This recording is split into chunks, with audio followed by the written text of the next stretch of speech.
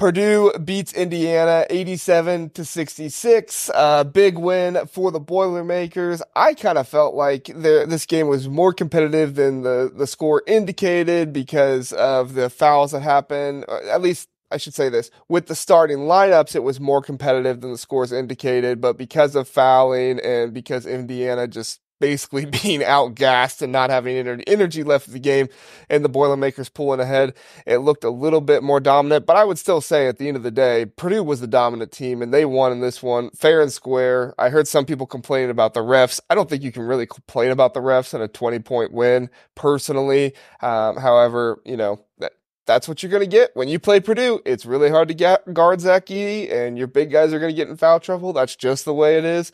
Dakota, what were your thoughts on this one?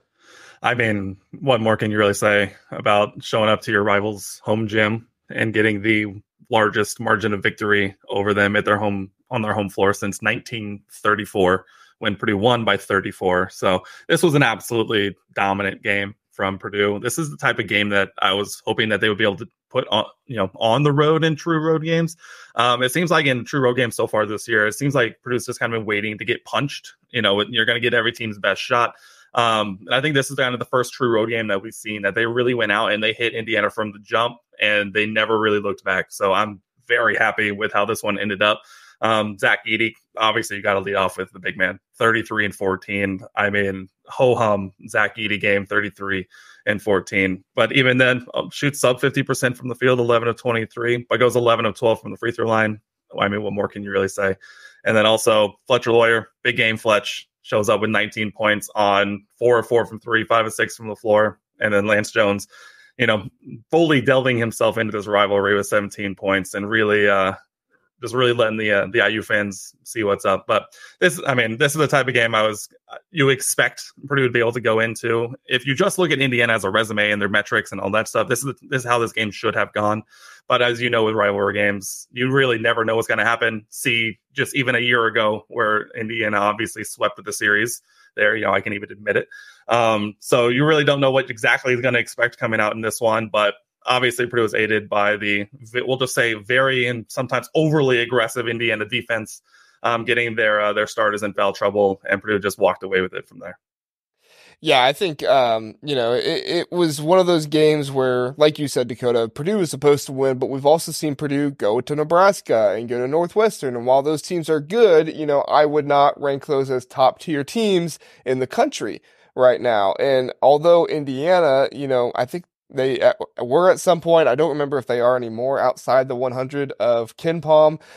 They still are a good team with a good starting lineup. Now, the bench is a little questionable, but it still does, make you at least nervous enough to say, are we going to have a repeat of Nebraska? Are we going to have a repeat of Northwestern? But I think Zach Edey just looked like this entire game. He was like, this is not going to happen. I'm going to do everything humanly possible to destroy this team and put my foot on them and just say, you're done here. Go home. I guess you already are home, but stay home. We're leaving with the W. Brant, what were your thoughts on this one? Yeah, I mean, what was really interesting to me before the game was looking at kind of how Vegas had it laid out. Purdue was 9.5 to 10-point favorites on the road, which you just do not see in the Big Ten. You don't see it in college basketball, but especially in the Big Ten. The home team is always the favorite, and the home team usually comes away with a win. So that just speaks to, how good Purdue is and also how mediocre Indiana is this season from top to bottom.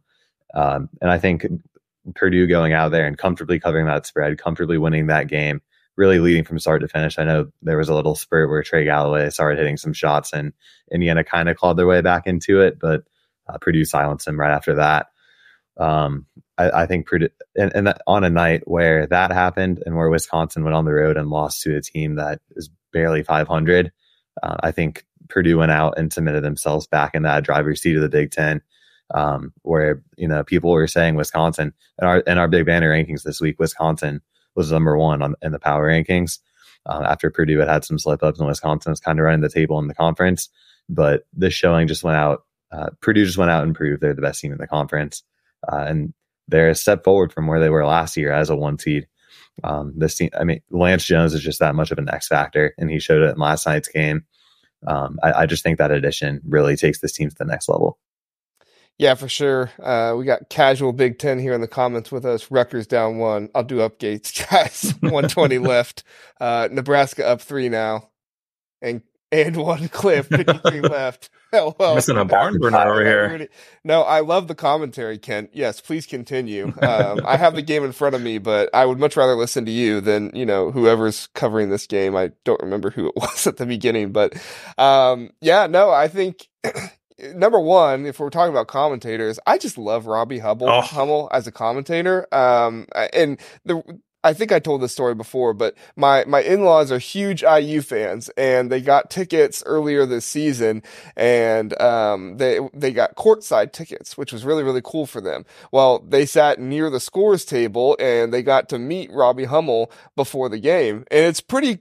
That you're doing a pretty good job when my mother-in-law, who is just a diehard IU fan, asked for a picture with Robbie Hummel.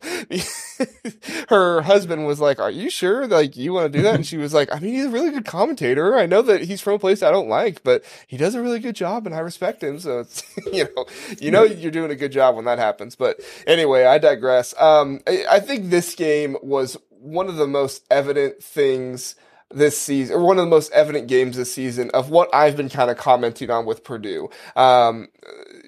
People talked a lot about Michigan during the football season, how they're like this boa constrictor and they really kind of suck the life out of you.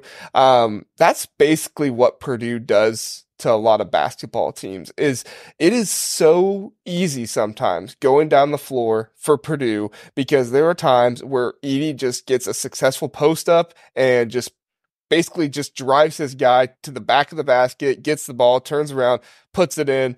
And then on the other end of the floor, you see the other team going just absolute max effort to even get the ball anywhere near the hoop. And then they have to go through 5 different passes to get it away from Zach Edey, and then do some kind of circus shot in the end just to score 2 points. And then Purdue gets the ball back, and then they just go right back down and pass the ball around a little bit until Edey's open and throw it down there to him again.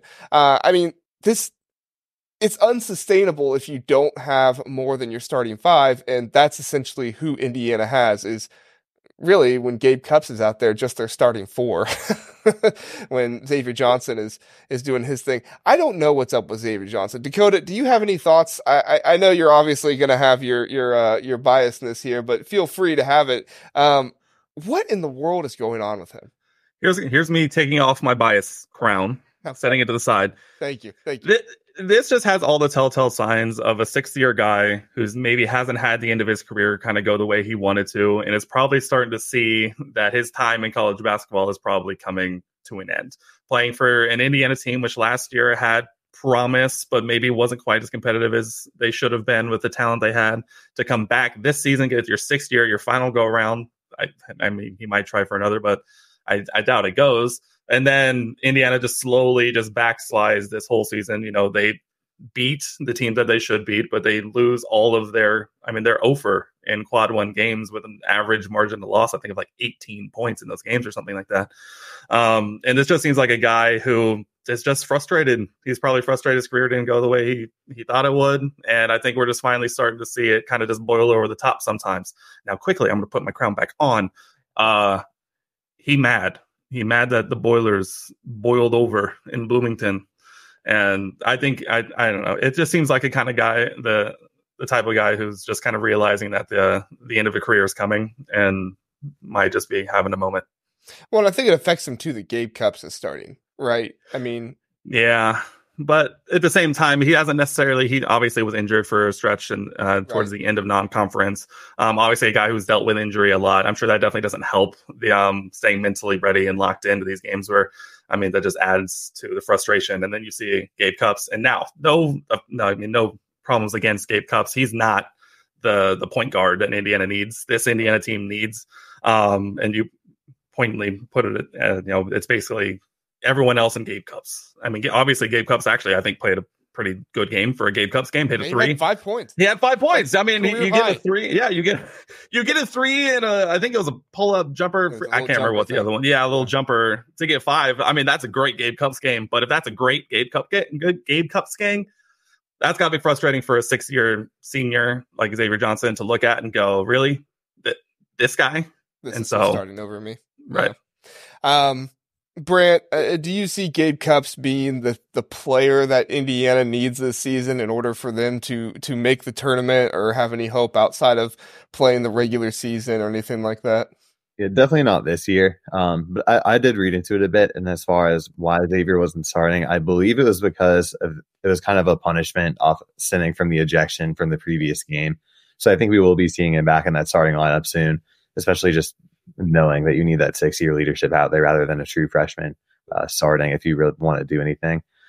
Gabe Cupps, I think he has a lot of potential as a player. He's from Ohio, so I've kind of followed him throughout his high school career. And he was a very, very good high school player. Indiana fans were excited about him. But he's just, he's on the smaller side. He's a true freshman. You don't really see guys like that go out and have much success early on. But I think by his junior or senior year, he could be that point guard that Indiana needs to really make some noise. But it's not going to happen this year.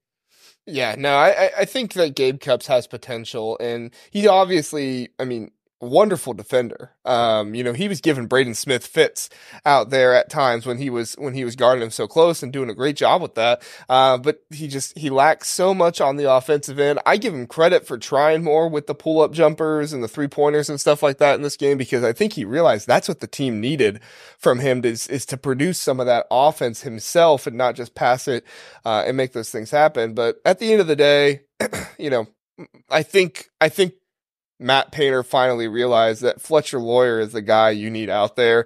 Braden Smith is going to do what Braden Smith does for this team. He's the point guard that they need in a lot of ways, and he continues to grow. But at the end of the day, there's just no comparison to the Purdue backcourt and to the Indiana backcourt. And although I think that Indiana's front court is better than some people give them credit for, when your strength is the front court and the other team's back court is better than yours, you're not going to win very many games against Purdue, especially if you don't have the backups to really make that happen. So, Dakota, you have any more thoughts before we get out of here on this one?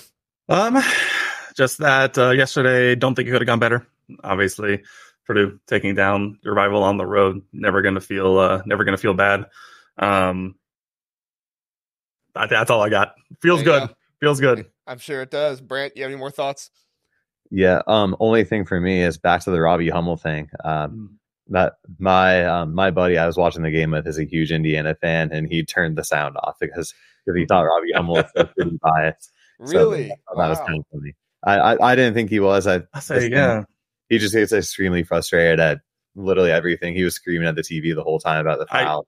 I get that. As an Indiana fan, I feel like Robbie does a really good job about being pretty unbiased. I thought he was pretty unbiased. Yeah, he's usually pretty unbiased. And some points, I feel like as most former players are, can almost be a little biased against the team they played for. I thought Robbie usually does pretty good, but I can understand watching that as an IU fan. Just anything Purdue, just get it out of here.